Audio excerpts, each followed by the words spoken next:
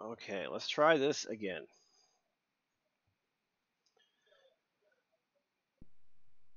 All right, we're back. Sorry, guys.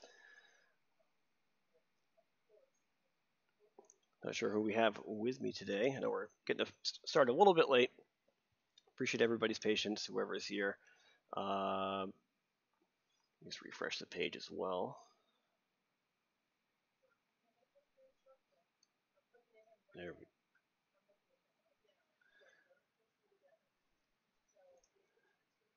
All right.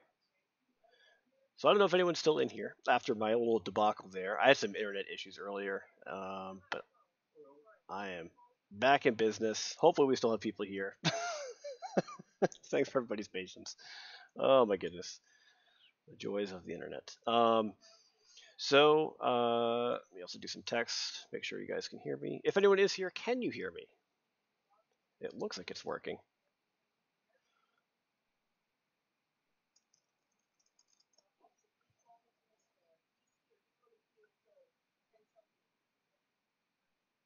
Oh, good. Oh, thank God.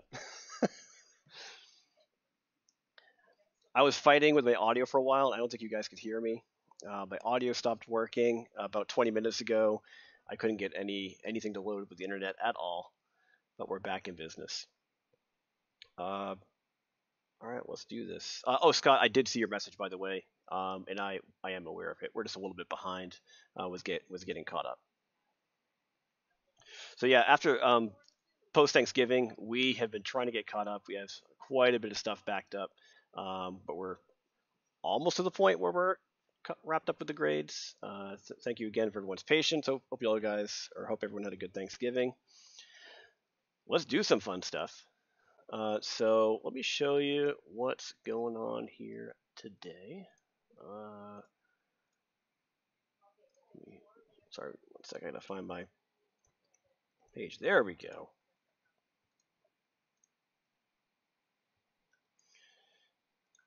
All right. So let's check out what we're doing this week. And I know some of you have already, or most of you have actually probably done 2.1, which is basically kind of similar to the car project actually, because you're using a lot of presets. You're just putting a texture with some of the materials. Uh, this one's usually not too bad. These two, though, is what we're going to focus on today. We're going to do some Photoshop stuff. And we have it broken up into two different activities just because the concepts between these two are a little different. And I think what I'll do with you guys is I kind of wanted to do actually a little bit of both. And as we kind of go through this, if you guys have questions about anything we're doing, definitely let me know. So working in Photoshop is always a fun time. Actually, it's kind of a little FYI here, but how did you guys, I guess for my knowledge, like how did you guys feel like you did with Photoshop in your digital painting class? Do you both feel like pretty comfortable with it? All you guys like, did you have like prior Photoshop experience? Is Photoshop still new to you? Like the only time you've used it wasn't digital painting? I'm always kind of curious of what people's experiences with that software because it seems like a lot of people have used it in high school, but I know when I went through, I didn't use Photoshop at all in high school. Unfortunately, my high school experience was using typing, all sorts of like speed typing classes, which is about as exciting as it sounds.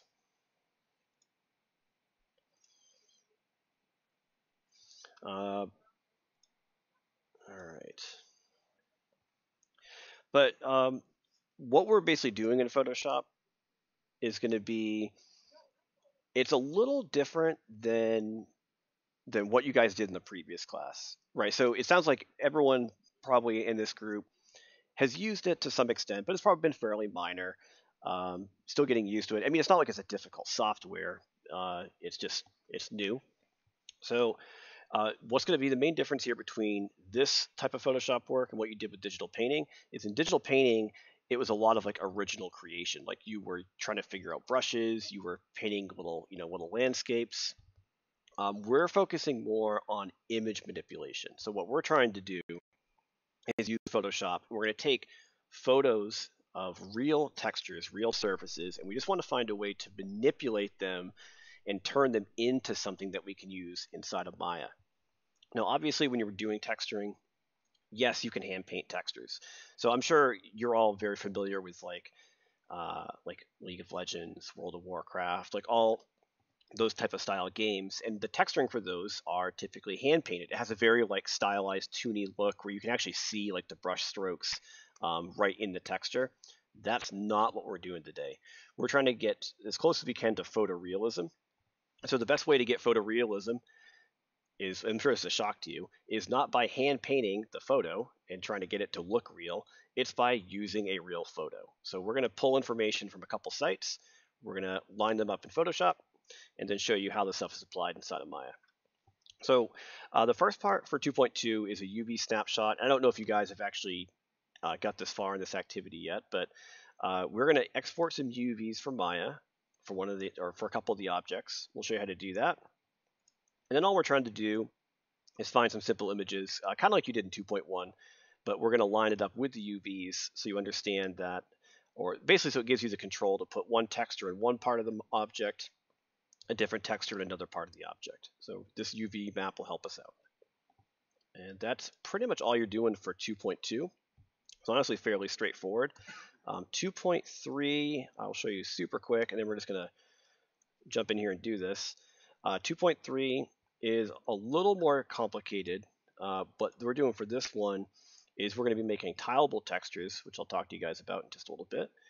And probably the hardest part is going to be this guy right here. We're going to do a wall texture, but we're going to get a little more complicated, and I want to go over masking. So this is really going to be one of the key things I want to talk about today, is just using masking in Photoshop. And once you get used to the concept of masking, like what it is, how it works, what white and black mean. If you guys, if you all have all seen what an alpha looks like before, like an alpha texture, like a black and white map. If you are familiar with that, that's basically what a mask is. So we'll be talking about that a little bit. But really, at the end of the day, even for 2.3, I don't know if we'll get into this, but this is pretty easy.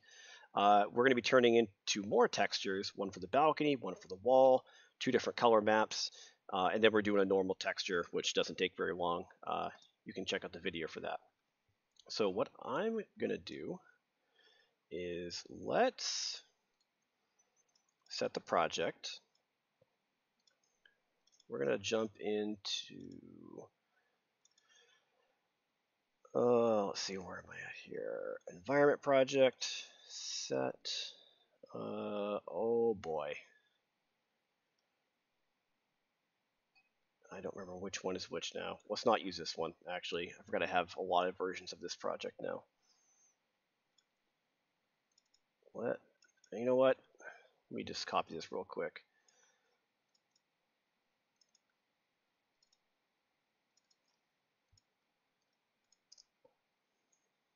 Okay. We're just going to pull this from the desktop. All right, so we're going to do set project, go to my desktop, there's my environment project, set. I don't have the telescope set up in this one, like with the textures, but we'll pretend like it's there. We'll use our imagination. Let's open this guy.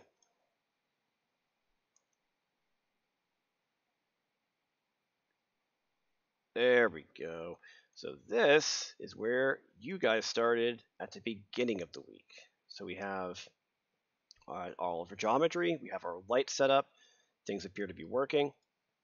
So looking at the documentation for, whoops,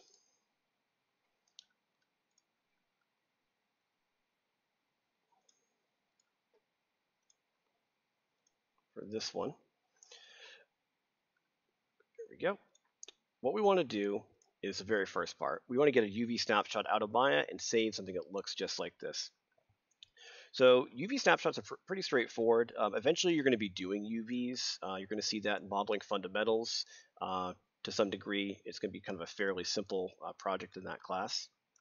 And then later on in the month, when you or later on in the program, when you get to some of your more advanced modeling classes, we're going to start peeling back the layers, and you're going to get into way more complicated UV maps. But let's talk about what UVs are.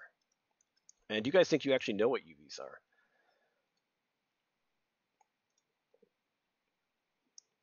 So looking at this, like this is the UV editor. It's like a different window that perhaps you guys haven't been in yet. But do you think looking at this, you understand what this is trying to tell you? Like just looking at this weird little grid right here. It's kind of odd looking, right? Well, let me just kind of select a couple of things. You can sort of see what this is relating to in 3D. Like see this, that. You got it. You're totally right, Scott. You're looking at the flattened version of the 3D model. And so it's I know it probably makes sense looking at it and you're thinking, okay, cool, we flattened it down. Why do we do that? So what you're actually seeing is this is the bridge between your 3D world and a 2D world. They're completely different. So when you have a 2D texture and you're trying to put that on a 3D surface, there has to be something there to tell Maya how to apply that to it, right? Like, does it wrap around like wrapping paper? And if it does, how does it know where the wrapping paper goes? What direction is it facing? Is the wrapping paper bigger in one section than another section? Where does it have the seams, right? Because when you unfold wrapping paper, it's cut in certain areas. When you kind of wrap it around, there's like tape that's holding it together. There's a seam somewhere. Where is the seam located? I mean, really, that's exactly kind of what this is. So what we want to do is get UVs for both of these objects out. So we have a sort of a guide in Photoshop. So what we're going to do is go to, I'm going to hold down right mouse button. I'm going to go back to object mode. And I've talked to you guys about this a little bit before, but you've probably noticed how holding right mouse button brings up this little menu here. We can go from like vertex, edge, face, object. So those are just going between different components. That's going to be kind of important because there's another one in here we're going to use called UV shell, which is specifically for the UVs in the UV editor. But we're going to go make sure we're an object. I'm just going to simply click on what we need. So click, hold shift. I'm just going to click on all this stuff. We're going to come over here, hold shift, click through all these little guys. And if you have the UV editor open, which is right here, it will probably look exactly like this. You're just going to see all these little UVs in what's called 0 to 1 space. So this is coordinate 0, 0 right here, 0 to 1 across, 0 to 1 vertically, and that's 1, 1 over there. So we're going to save this thing out. That's all we're trying to do. So you have to have the object selected to do that. The reason I'm mentioning that too, by the way, is you want to be careful because if you find the group for the pedestal, it'll actually give you an error when you try saving it out. It does need to be the objects, not the group that the objects are in. For some reason, it just hates the group. So what we're going to do is once we have it selected, things look good. We don't have to do any modifications. We're going to go up here to the top.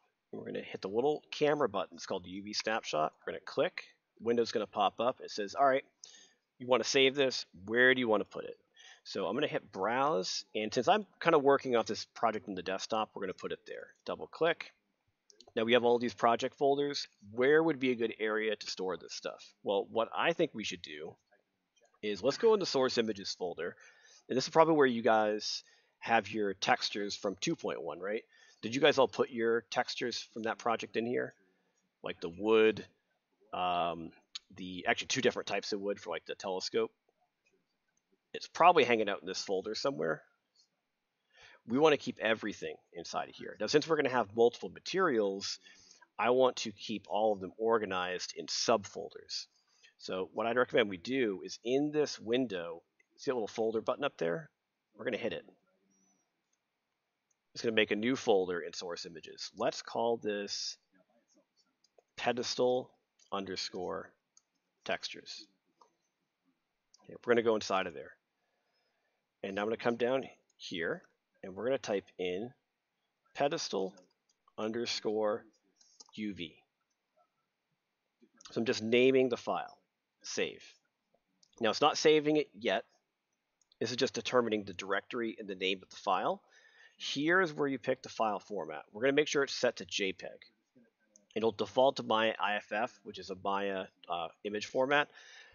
You could do this, but for the sake of the lecture and what you're doing in the activity, I want you guys to do JPEG because the JPEG doesn't have transparency and it's a good teaching tool to just see it with black and white instead of adding this extra layer of complexity with using an alpha. So we're going to make sure we use JPEG for this. We want to have it set to 2048 by 2048. And if you move them together, they will both update, but we're going to stick with 2048 by 2048. Edge color is going to be white. It's perfect. Tile is 1, 1. So you don't really have to change anything else. We're going to do apply and close. Okay, and you can see down here, it worked. Now, if you had the group selected, it'll throw an error. I don't remember what it's called. It's something like error while parsing arguments or something, but it basically won't even do it if you have a group selected. All right, so let's show you what this looks like. If I go to the desktop, go in the folder, we're going to go down to source images, pedestal textures, and there it is right there. We've done it. We already have part of the turn-in. So this is what the UV snapshot looks like. It is just a simple black and white representation of your UVs from the two pedestal pieces. So this is going to be our guide in Photoshop. So what we're going to do is, actually, I don't think I even need Maya at the moment. Yeah, I actually think I'm going to close out of this. We'll come back to this later just for the sake of my poor laptop, so it doesn't have a complete meltdown in the middle of the video. Okay, so we're out of that. We're going to go into Photoshop.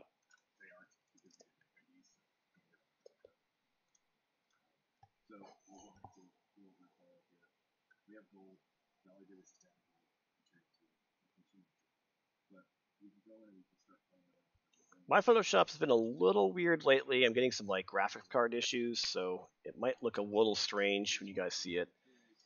I'm still troubleshooting this thing. But what I'm going to do is just right click on the texture, and we're going to do open with Photoshop. You can also use file open over there if you want. So open with Photoshop. Boom, we got it. So inside of Photoshop, we got our map loaded. It's at 66% scale. If you do want to zoom in, if you do Control plus, that will go to 100%. You can see this little weird issue right here, where if I hold space and click to move around the canvas, it's like kind of got this weird line alias thing going on. That's something I'm trying to troubleshoot at the moment. So it's something with my graphics card or a driver issue that I'm still working on. You guys may not see that. I think it's just something that happened with one of my updates recently. So we're looking at it. You can see over here we have one layer. It's set to background. What I'm going to do is just double click, and we're going to call this UV layer. Hit OK. Okay, there's the UV layer. If I turn it on and off, you can see it's just that single layer. There's nothing else here at the moment.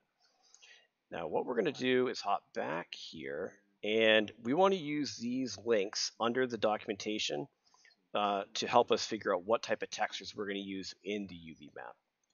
So let's just do, I'll use Pexels right now. I use Pexels for a lot of stuff. Actually, if you go through Pexels, you're going to see a lot of images I use in my documentation because it's all royalty-free, copyright-free. Anyone can kind of use it. So let's type in, what type of stone do you guys want to do? Everyone likes marble. Oh, some of these I can see I've used previously. This one's pretty good. A couple of people used this last month. I do kind of like that one. I might pull this one and maybe this one here. I might use this one actually on the right or the left. Sorry. So let's load this one up. We're gonna click free download. Incredible. That's what we're talking about. No money.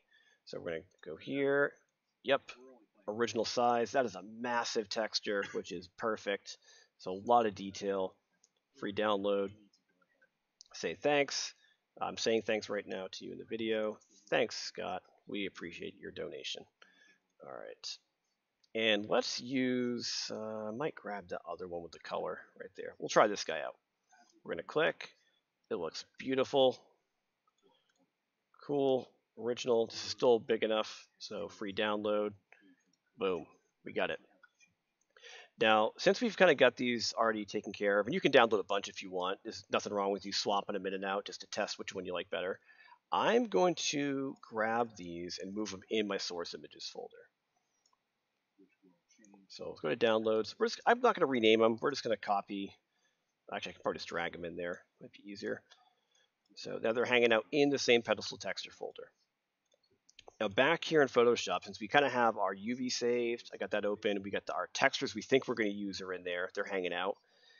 Really what I want to do is now save the PSD document so I have my project sort of ready to go.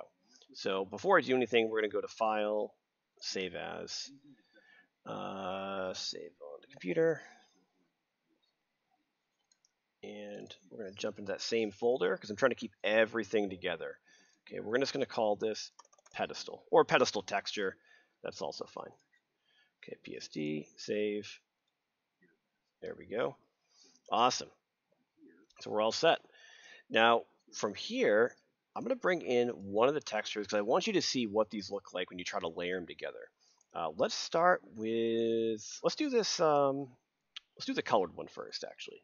So I'm going to take this, and I'm not going to drag it in here. So when you drag it in, it's a little weird because you can see how it's like it tries to fit it into the size of your document.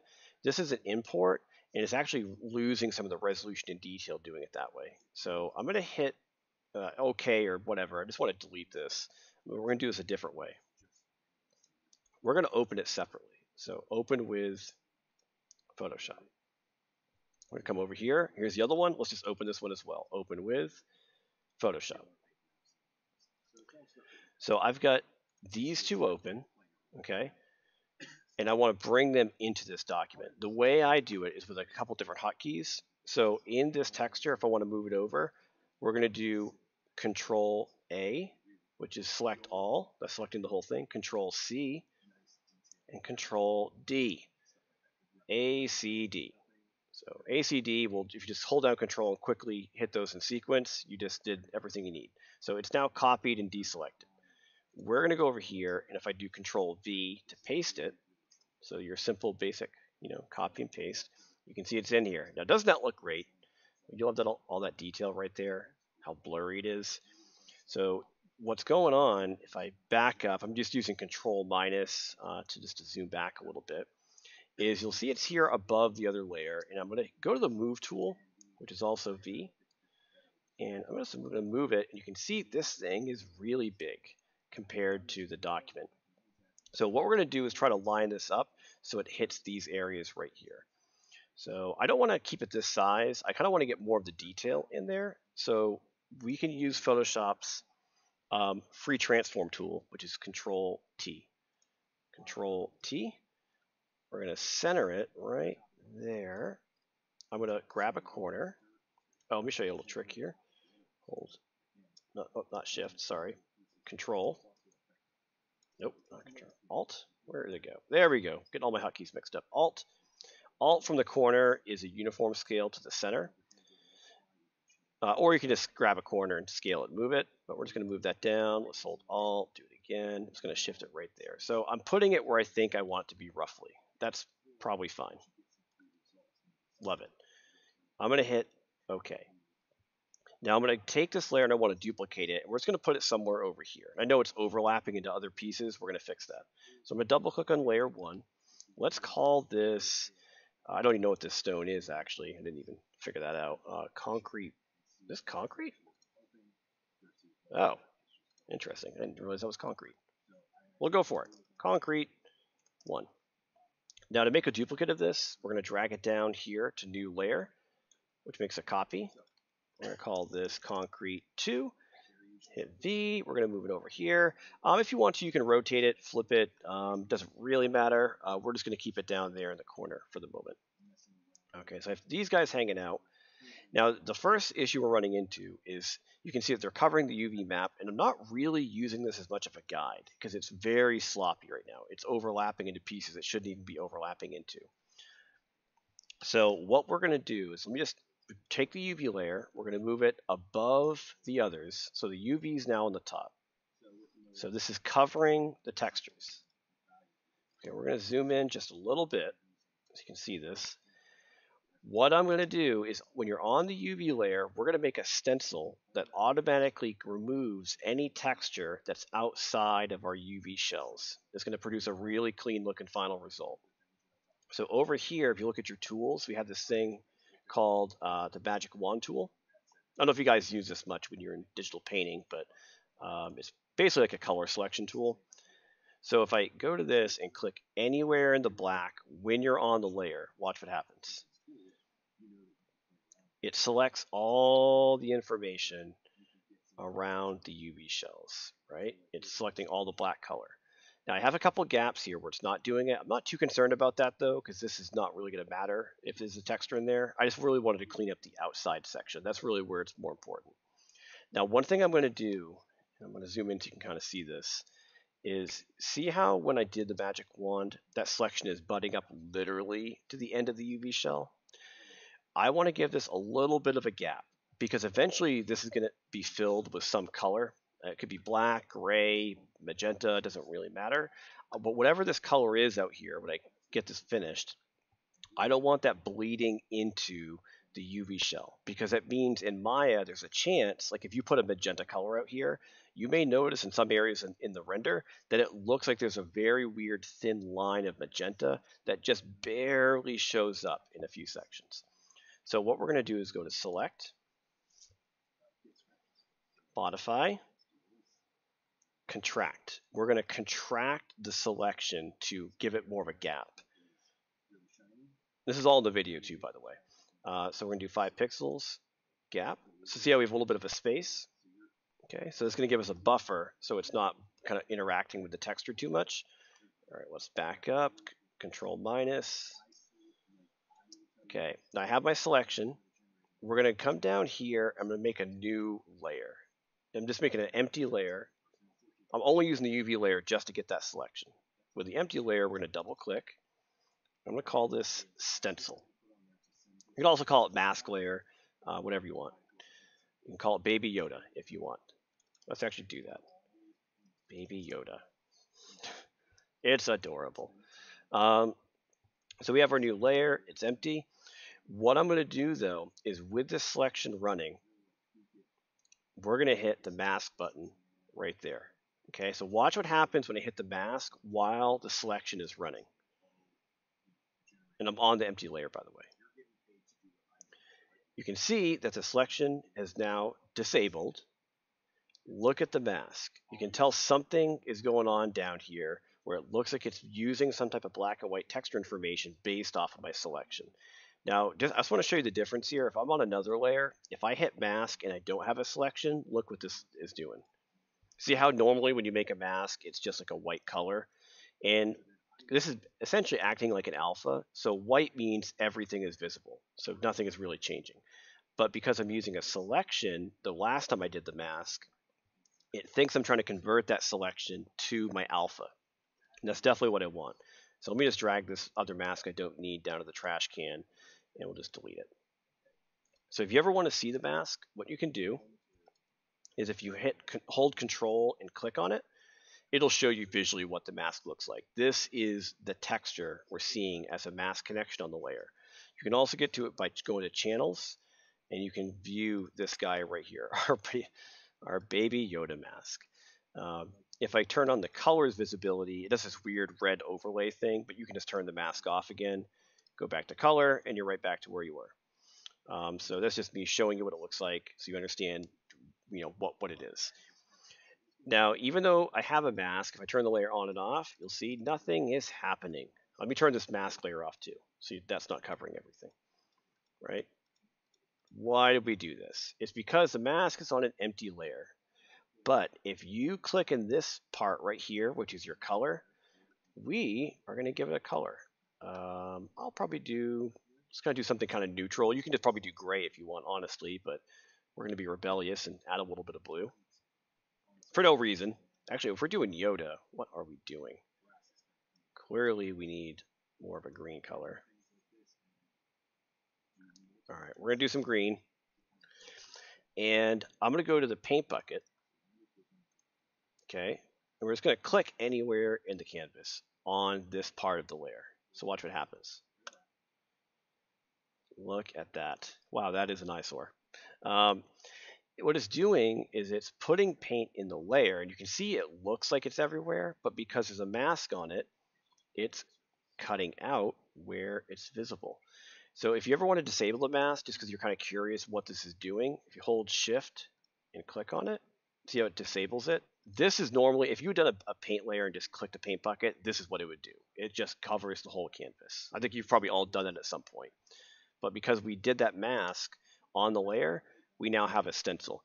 And you can, even though it's not perfect, you can already tell like why we're doing this, because see how it's cutting out and giving us this really nice clean result sections.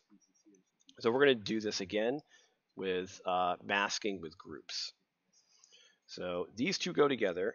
I'm going to hit folder or group, I guess. We're going to double click, and let's call this concrete group. We're going to take both of these, drag them in the group. I don't know if you guys use this very much in digital painting, but they're pretty handy. It's just like an organizational thing. So you have them in the group, I can collapse it, I can hide the group, all the layers go with it. The reason I'm doing this though is because we're going to put a mask on the group to make sure that this texture only appears in these two pieces right here. So how do we do that?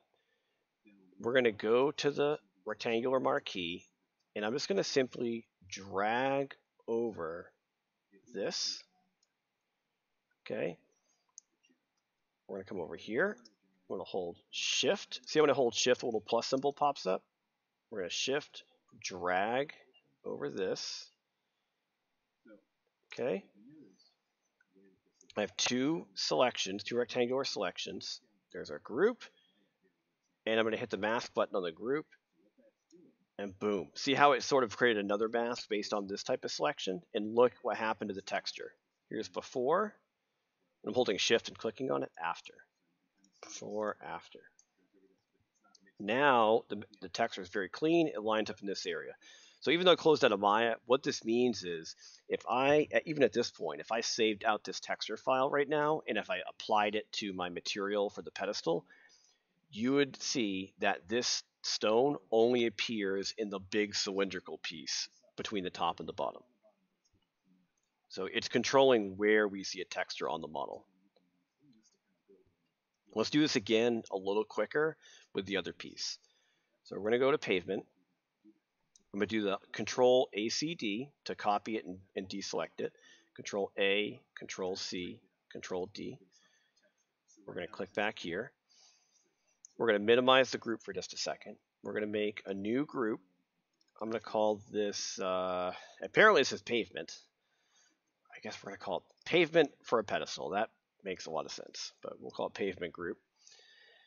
And I'm just going to Control V and just paste it so it's a layer in here. Let me call it pavement 1.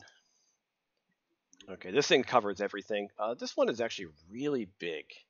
Let me back up so you can. Oh, this is a. Wow, that is a massive texture. Oh my god. Let's hold down Alt and just shrink this in a little bit because I don't need that much variation. Or I want more variation. I don't want to kind of scale that big. This one, honestly, I think we could get away with probably just having one texture kind of cover everything because I kind of like that these two pieces are different. So it doesn't look like the two, tops and bottom of the pedestal look identical on both of them in the project. So I'm kind of okay with this just being one texture that kind of covers everything. But we're going to hit enter, hit the checkbox. Now what we're going to do is just make sure that this group only appears in these sections. So we're just repeating this one more time. Rectangular marquee. Thankfully, because the way this is organized, it's really easy to get all these selections. We're going to click, drag over this, hold shift, click, drag over that. There's my group. I'm going to hit the mask, and boom. It's now masking these textures in this section. So we've basically created maskception. It's a mask and a mask and a mask. So these groups are masks, but there's also a broader mask that's kind of acting like a stencil that goes around everything just for that final touch of cleaning it up. Now, obviously, because this is a pretty crazy color for our baby Yoda, you're more than welcome to go in there and change it. You can do like a gray, black, it doesn't really matter. That is totally up to you. And if you just simply use a paint bucket and click in there and fill it with a different color, it'll update and you'll get something a bit more easy on the eyes. Now, at this point right here, we've actually done activity 2.2. That's it. We're going to save the PSD and save out the PNG texture as well. So we're going to go here, do File, Save for the PSD. File.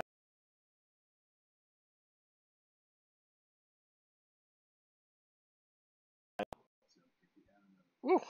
Sorry about that. My computer just locked up. I'm back. File, save as. Okay. We do not need to keep showing that. Save on the computer. And pedestal texture is perfect. We're going to come down here and change it to a PNG format. And I think in the documentation it's called pedestal texture. So we'll call it that, pedestal texture. Save, large file size, you betcha. Hit OK. And this is really what it looks like. We've got our reference textures that we can always swap out very easily in here if we want to. I got the PSD document if you ever want to go back and fix it.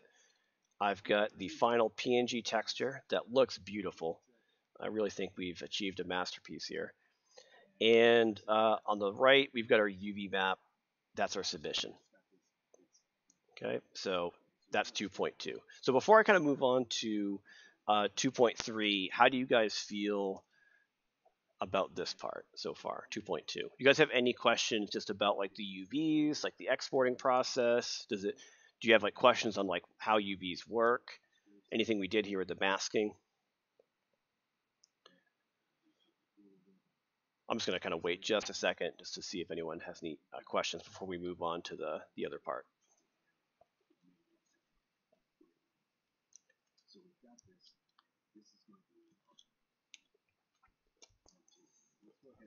But this used to be the way I would texture a lot of things before we started coming out with better softwares like Painter, Mari, where it's all like 3D based. So it's kind of good to know like the foundations of everything, like 2D texturing in Photoshop, because you're going to still end up using this quite a bit because Photoshop is still used at many studios. It's just been around forever, the old tried and true. And there's a lot of cool stuff we're going to get from Photoshop as well that eventually you guys will be able to use when some of you transition into another program like Substance Painter. So they all kind of work together. So when you say what are the other export methods? What are you referring to? Do you mean as far as like exporting the texture out of Photoshop, or do you mean like what are other texturing methods in general? I just want to make sure I'm understanding the question before I go off on some wild tangent.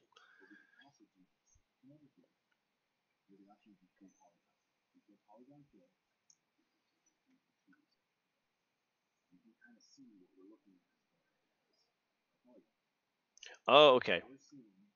So for UVs, so I'm assuming you mean like from Maya, like what are other ways I could export UVs out of Maya? If that's what you're referring to, there's not really many other ways to get the UVs out of Maya. This is kind of it. You just sort of save like your 2D black and white map. It's like just sort of this little informational image, and you'd use it really in any texturing software you want. In Maya, there's other like grids around it. Like we were saving out of something called 0 to 1 space, but there are other grid spaces around it. You could put UVs in other grids around it and save those out as different UV maps, almost like breaking one object into like multiple grids of different types of textures that are all collaged together. There's something called UDIMs, which is a little more. Um. Oh, it might be. I think what you might be referring to is when I did the export, I was talking about not using Maya IFF, which is another image format from the UV snapshot. So IFF, it still works kind of the same way. It's just imagine this, instead of it being black, it's just transparent. So it's a file format that has an alpha built into it. It just is a little different when you layer it inside of Photoshop. It's easier to build a stencil if you have black background inside of there. So it's really just the difference between an RGB texture and a texture that happens to have an alpha channel. So nothing too crazy with that stuff. But the important thing I think would be eventually when you guys get into Painter, imagine instead of because you know how with this it's a lot of guesswork. Exactly. Yes, you're right, Scott. So you know how like this is a lot of like it's really you're just guessing and hoping you put the texture in the right spot, but you can imagine how difficult this would be if someone said, all right, I want a crack on the bottom third of the column facing the camera, and I want to make sure the crack they're getting like very specific where there's like a detail in the perfect spot. But isn't that kind of hard to do looking at the UVs? You're like, well, I don't know where the bottom part is. I'm assuming it's here, but I don't know visually where it's looking at the camera. So when you get into Painter, because Painters, you actually bring in the actual 3D model, like you would literally export the pedestal out of Maya as a FBX file. You're going to go into Painter, and when you open it up in Painter, you are literally painting on a 3D surface. Instead of you seeing just the 2D thing, it's like you're looking at the model and you can move around it with your camera and you know exactly where to put your detail. So it's like a much more advanced version of what we're doing here. It kind of combines Maya and Photoshop together. I'm really stoked for you guys to get into Painter. We're going to talk about that actually in week 4. I'll probably do a demo with you guys. We're going to create some really fun stuff. I love Painter. I cannot wait for you guys to see that. All right. Let's do the other one here real quick. So I'm going to go to 2.3. And I just want to show you a couple things with masking as well for this painted wall, because this is really going to be, I think, the most challenging part of the whole week for you guys is getting this figured out, because it's masking but slightly more complex. So the main goal here is we're trying to do the wall for our environment. This takes up a massive part of the scene. It's the main texture visible, really. It's just humongous. So we want to make sure it has a lot of detail, which means when we create this texture, this needs to be a 4096 by 4096. Now for this one, we're not going to save out the UVs because we're going to make this texture tileable. And a tileable texture, I don't know if you guys know what tileable textures are, but I'll show you a couple. These are tileable textures. This is a slightly different type of concept. But if you guys have, I mean, obviously we all play games. I mean, that's kind of why we're here in school, because we love video games. We want to make this stuff. These are tileable textures. It's a texture that you typically see in game engines where it just kind of repeats over and over again. You see it a lot with like terrain. You know, if you're playing, I don't know, like Red Dead Redemption or Skyrim, you know, you look at the ground and you can kind of tell like every so many feet, it kind of looks like it's the same blade of grass. You're like, wait a minute. And you start looking back and you're like, I think this thing's repeating. That's a tileable texture. It's a texture where basically the sides repeat perfectly. So when you line them up next to each other, you would never know that it's just one smaller texture. So it just repeats infinitely over and over again. Kind of like actually like wallpaper. It just goes forever. That's a tileable texture. So that's kind of what we're doing with the wall. So we're not going to worry too much about UVs for this one. So what we're going to do is go to File, New, and I'm going to make a new document from scratch in this case. So we're not starting with the UV snapshot. We're just making a 4096 by 4096. Hit Create. This is going to be a beast of a document. We're going to go to 50%. All right. And let's go back to Pexels. The first thing I want to do is, the whole goal with this is kind of getting like a base sort of rough wall behind it, and then we're going to try to layer paint and a couple details on top of it to get something much more interesting. So let's just first start off with this part. Can we get the background wall to look good? And we'll make this part tileable. So I would definitely pick something fairly neutral, because the paint you put on top is already going to have color. So you really don't want to have like blue paint on top of like a red wall. So I would stick with something like concrete, limestone, sandstone, a very neutral color. So let's do. Let me just type in sandstone. I'm kind of curious. Oh, we're gonna get some crazy stuff with sandstone. Let's do sandstone texture. Come on, Pexels. We might not get a whole lot with this one. Oh, or we find a photo literally of a wall that looks pretty amazing. Perfect. Let me type in concrete in this case. I know I'm going to get, there we go. This is better. I wouldn't be surprised if I actually find the same one I used for mine. Yeah. The only tricky part is finding the right type of texture. This one's not bad. I like that one too, actually. Look at this. This one's kind of cool. I want to try using this one. It actually has quite a bit of detail. So my only concern with this is it's busy, and I just wouldn't want it to be too visually distracting in the scene. If you imagine seeing this behind the telescope, so we might do a little contrast adjustments on it, but this might work. So whether through Pexels or any of the other sites, just find something that you think could work for a nice background before we do the paint. We'll do original. Oh, that's actually not big enough, but I think we can still get away with making this work. This is a little smaller than my canvas, so it's not quite going to fill everything, but I have a couple tricks we can use to get this to work. So we're going to go in the project. I'm going to back up, and I'm going to make a new folder. We're going to call this wall textures, and let's go to my download. I'm just going to move this over to that folder. And I'm going to just get a couple more here real quick, just in case. I'm going to use a different site because I think I'm running out of options here with Pexels. Let's check these guys out real quick. And you're more than welcome to use Google, by the way, if you're very good with your Google foo. Let's try. I'm kind of curious if we have sandstone on this one. Those are pretty bumpy. I don't know if I want to do that. Let's try concrete again. Concrete seems to be the way to go. I'm getting a lot better results with this. I kind of like this guy. Ooh, that's nice. Yes, free. Perfect. All right, let's go to downloads. We'll grab this one. That should be enough, I think. The only other one I might look for is I'm going to try to find one that has like paint chips. This one's kind of interesting right here. I kind of like this one too. I'll show you why I might want something like this. Because eventually we're going to layer paint over the wall, and something like this where I can sort of see this texture that kind of looks like it's kind of crackly, like we could use this to help layer the paint. I'm going to kind of keep this in the folder, and we might be able to do some magic with this guy. I haven't tried this one yet, so I'm not sure if it's going to work.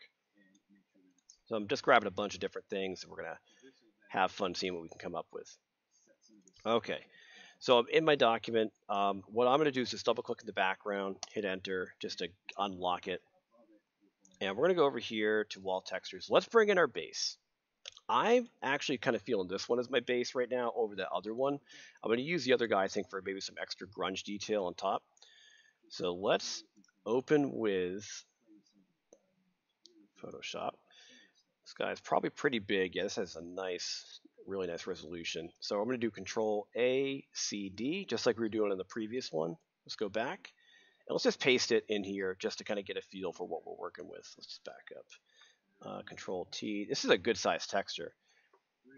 I'm going to like move it down. It doesn't quite fill everything, but we can probably get away with just repeating this a little bit. So I'm going to do something where I'm going to bring this down here off the screen a little bit. I hit OK. I'm going to drag this layer to the new layer button, and we're going to move it just so I can kind of stick the other one above it. And I know this doesn't look pretty. We're just filling it. You see there's a little line there. We're going to clean that up. So let's put a group here. We're going to make a group. I'll call this wall, maybe call it wall base. And we're going to take both these guys and just drag them in there. Probably should name these as well, but we're going to be lazy. Now I have my two layers in here. It's looking okay. I want to clean up this line right here. So this is where we get into something with the heal brush. And did you actually get a chance to use the heal brush in digital painting? Or are you familiar with what the heal brush does? Either spot healing or heal. They're both really, really handy. It's kind of like a clone stamp. If maybe you've used a clone stamp before. But they all kind of try to do the same thing. Basically, it's like a patching tool that will help you like blend areas together with using textures around it. It's pretty nifty. So I'm going to make a new layer in the group. We're going to call this heal layer.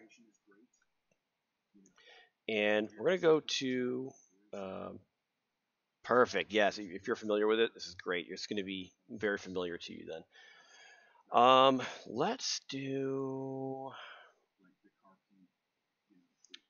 might just do the heal brush for this one. So I got an empty layer, and I'm going to have it set to all layers, or probably current and below.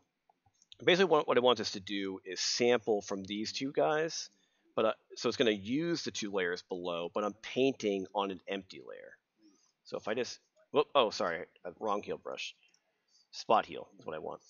This one I don't have to worry about setting a target. I can literally just draw through it. So I might want to change some of my brush settings real quick. I'm just going to right click, boost this up a little bit, keep the hardness low. Yeah. I'm just going to draw through right here. And wait. Give it a minute. Boop. And presto. Line is pretty much gone. This thing does a really good job with very little work. We all love the magic. Boom. Look at that. So this actually feels like it's just a natural like line in the stain. It doesn't have that very obvious sharp edge like we had before. And if that bothers me right there, I can just sort of do a heal over that. It'll try like breaking it up a little bit more. Overall looks pretty good though, right? Now from here, now that we've kind of cleaned those up, this definitely feels like it's a nice large texture. I'm going to come down here and we're going to flatten all these together because I don't think we're going to make any changes. And I want to crop around it. Actually, no, let's not even worry about that. Let's just kind of jump right into the paint, and we're going to say we're good here with the wall. So let's layer some paint on top. So what we're going to do now is we're going to go to a new layer. Let's actually make a folder for this. We're going to drag it to group. I'm going to call this paint group. This is going to be paint color. So this is just me deciding what I want the paint to look like. Like what color should it be? So you know what? Not to put any pressure on you, Scott, but what paint would you like to do over the wall? I'm going to let you decide my fate. It's going to be like one of those decide your adventure books. What color are you kind of feeling?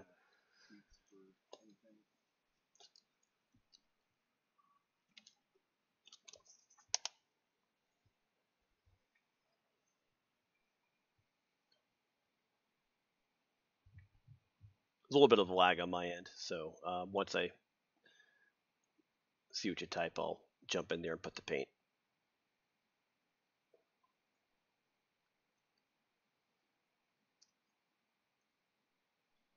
Oh boy, we're going purple, going royal. I love it. Purple would be kind of cool too if you have like a lot of gold accents in the project. That could be kind of interesting. So we're gonna go over here. Let's just pick a nice purple.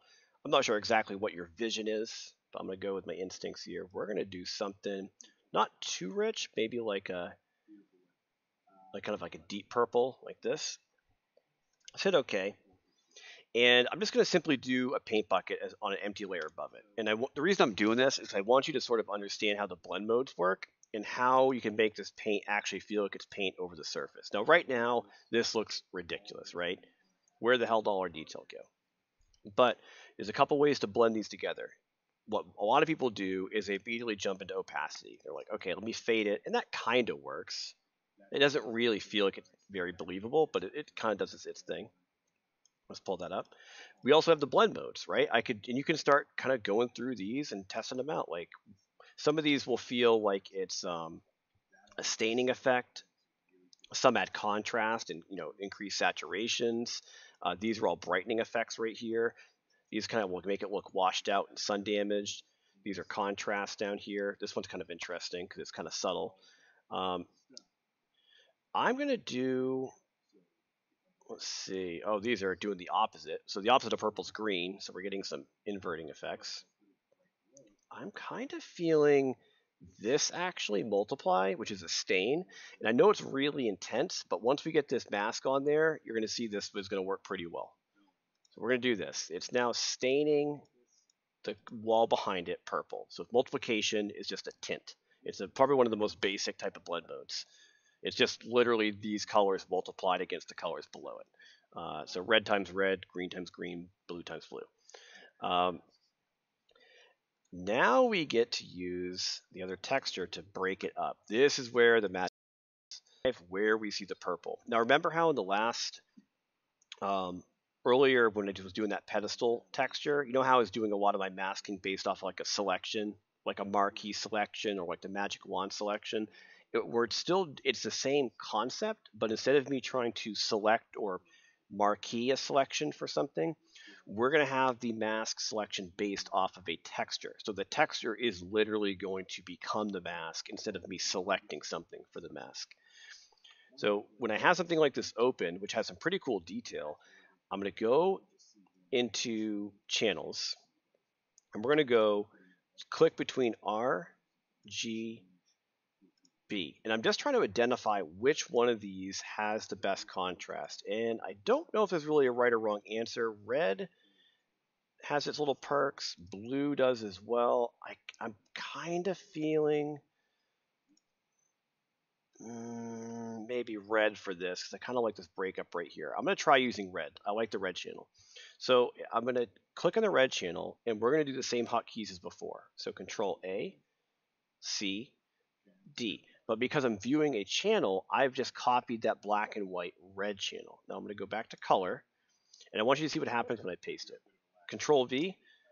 See how I just basically ripped that red channel out of the texture, and I've just pasted it as its own layer? This black and white information is eventually going to be the mask that we use in the other document. Hopefully you're with me so far. This makes sense. All right. Now we're now going to bring it into the other guy. Now that I know it works, it's still copied. So let's hop back to here. I need to save this PSD document, by the way. I've not done any of that yet. We're going a little bit over, so hopefully not holding anybody up. We'll call this wall. All right. So what I'm going to do is just paste it because I kind of want to see what this looks. This actually does look pretty good as far as like the size.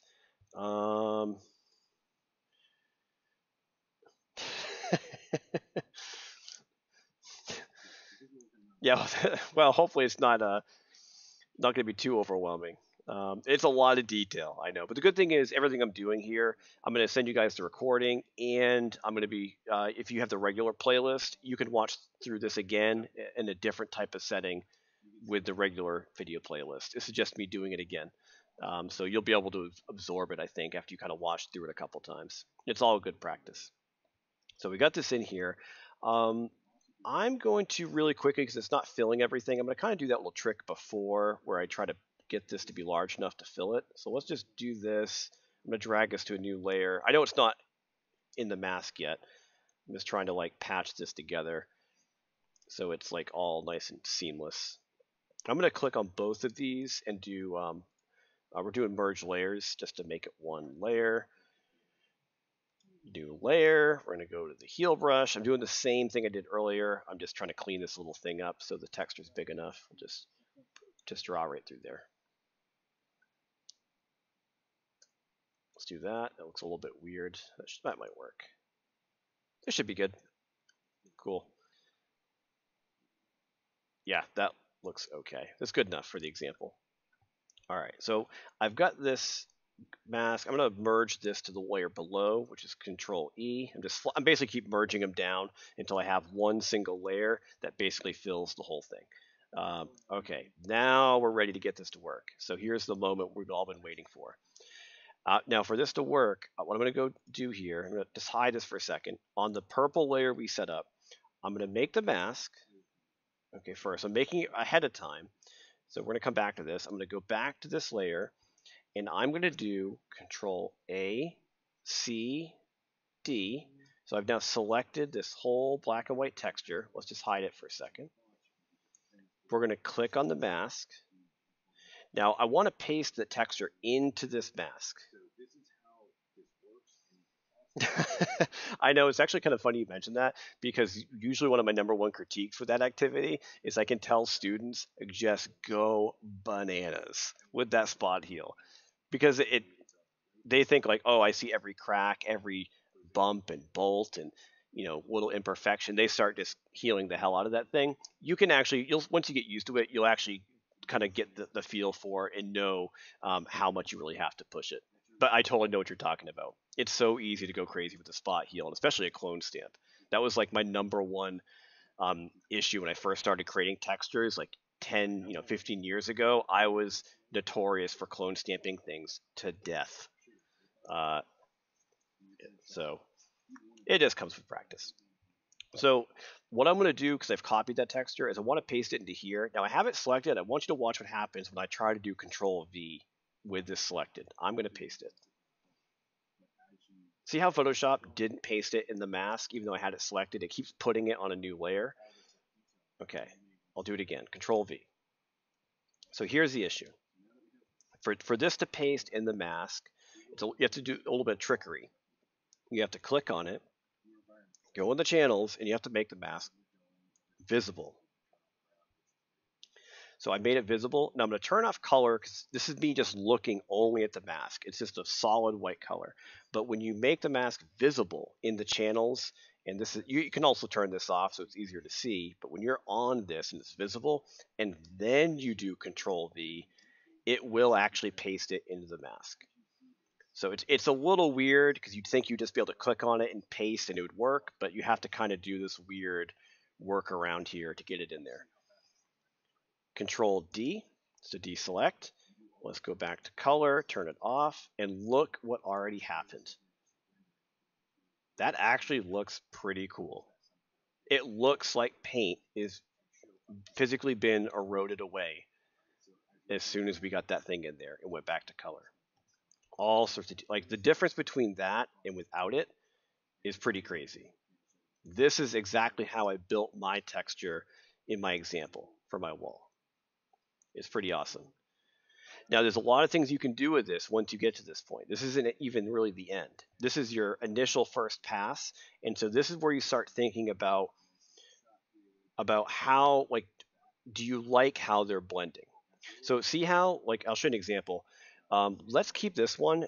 I'm just going to drag another one down to the new layer to make a duplicate.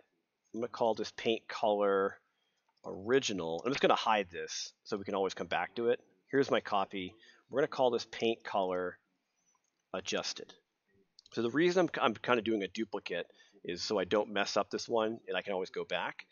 And if I click on the mask, you know how basically everything is based on like the black and white values of this?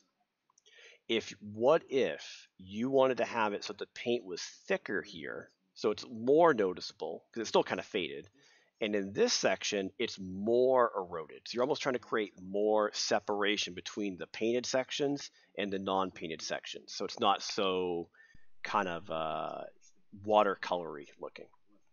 So it's all based on the black and white. That means if you click on the mask and if you use levels, which you probably know what levels is, right? Or curves, like those like simple black and white contrast tools. If you do levels and load it up, I'm going to be color correcting the mask. Watch what this does to the texture. If I make the darks darker, which is this is called black point, this is white point, watch what happens to the texture. See how it's eroding away? I'm creating like patches where the paint's gone. Make the whites whiter.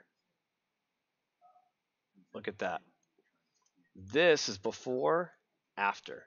So now it looks like it's a thicker paint because you're creating contrast in the texture to get a different type of variation. And you can also move gamma around if you want to like play around with the midtones a little bit. You can have it so it's like generally much more non-painted and there's only like pieces of paint. You could also say I want there to be a lot of paint, but then there's just patches where it's been kind of eroded away in this one section. And that's just me adjusting the midpoints. So, but it's all, there's not really any trick to this. It's literally you just looking at it and playing around the sliders until you kind of like, you know, that looks cool. I like that. So we'll maybe end up with something like this and hit OK. So I have this and I have the original. That's our painted wall. And you can keep going farther. You could like take any of those other textures we had. Because I had this other guy here I didn't even really use. You could totally throw that in there and just like throw a blend mode on it and just see like maybe you're going to get lucky and this just adds some really cool like dirt details without doing any work. And I'll do it real quick before we get out of here. So like if I just copy this and just drop this bad boy over everything. So I have the wall, the paint on top of the wall. This is the dirt on top of everything. And I'm not even going to like worry about making a repeat. I'm going to do something kind of not always the best. I'm just going to scale it up So it fills it, and just literally go through the blend modes, just see if any of these guys actually kind of create a cool effect. We're doing as little work as possible.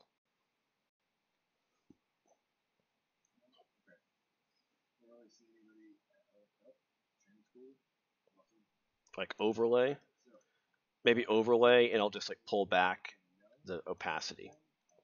So it's just like this other secondary layer that just adds like these weird variations in dirt on top of everything, right? So I know this probably seems like a lot. You can definitely see why this is the most complicated part of the week. And to be honest with you, I think this is the hardest part of the whole month because we're doing some pretty crazy stuff in Photoshop. And I'm not expecting like a masterpiece. I really just want to see you guys kind of have fun. You're exposed to something very new and foreign using textures and masks. And I'm just curious what everybody comes up with. So but if you kind of keep practicing this little concept of how we're layering things and using masks to like control textures and where they blend is going to be such an important technique that you use in multiple softwares: Photoshop, Painter, Designer, Nuke, uh, Mari. All these things use textures and masks. This is just the first time you've seen it. So, and then we'd eventually say this out as a PNG, blah blah blah.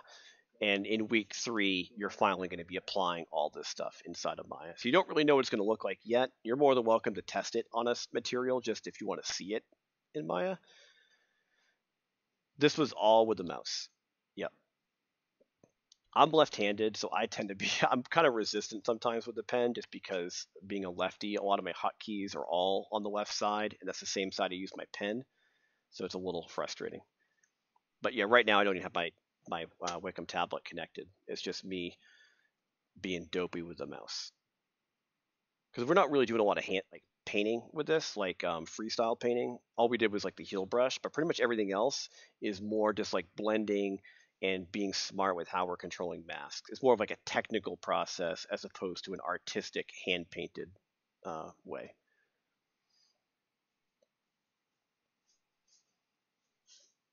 But you can definitely see there's like a benefit to like both ways hand painting, like you did with digital painting, versus photo manipulation, like we're doing this week. It's very important to understand both styles, and of course you can blend them together. There's a nice balance of both worlds. But it's kind of cool to know you can kind of pick and choose your poison there and what techniques you like the best.